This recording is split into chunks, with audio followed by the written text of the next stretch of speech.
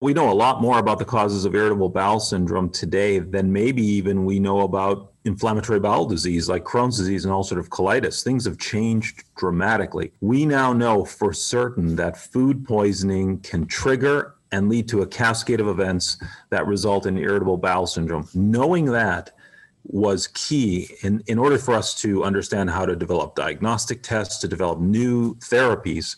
So a lot has been learned lately. IBS used to be thought of as a problem with the brain. In other words, stress, anxiety, depression, those things. And so patients would end up on antidepressants, antipsychotics, and various medications to try to help their illness. And all they were doing was making the diarrhea, for example, better because of the side effect of the medication, not because the medication was treating a particular illness.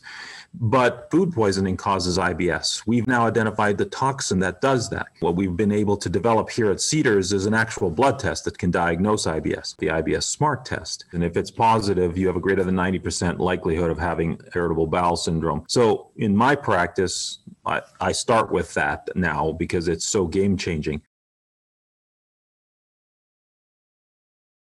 One of the drugs that we helped develop was rifaximin, which is used to treat the buildup of bacteria because of all this food poisoning. And that works for some people for a long period of time. One treatment and you can have a year or two of benefit, but it generally comes back even in those cases. So the fact that it comes back and you got to treat again is not a cure. But when you're well after that, you're 90% better. So for the time that you're feeling well, it feels like a cure.